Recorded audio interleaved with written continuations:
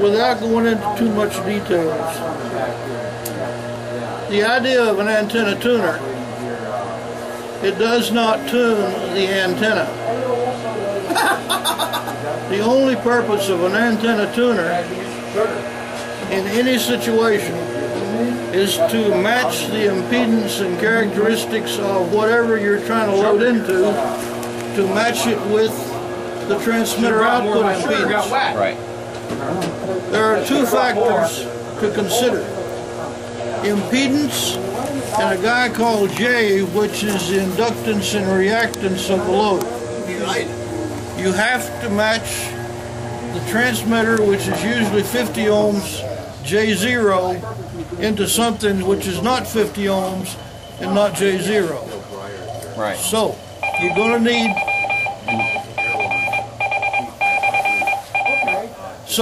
to need something which can be an adjustable value of inductance or capacity, or both, or neither, depending on circumstances, there being all kinds of ways to match A to B.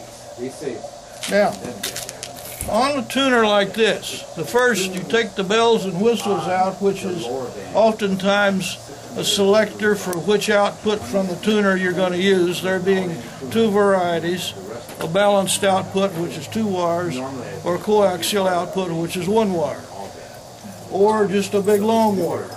In our case, it's a big long wire with a ground.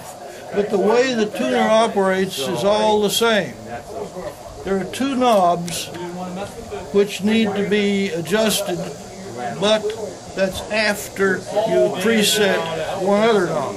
Okay. Normally, that one other knob you preset will probably be a stepped value of inductance.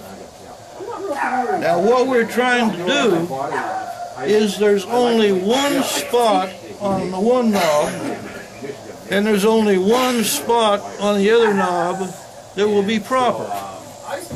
If you're not on the right spot on one knob or the other knob, it won't work. You got to have both knobs set to the right spot for that value of stepped inductance. When you change the stepped value of inductance, it's back to a new ball game on them 2 knobs.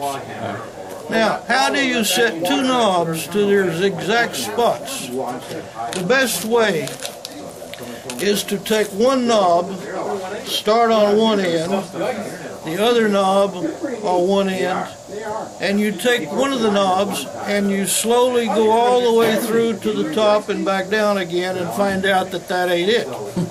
So you move the other knob up a little bit and you go through again, and then up a little bit. Now, if you do this after you practiced your wrist action, like a guy last night on TV who was fixing an English hat and he was doing the brim, he said it was wrist action.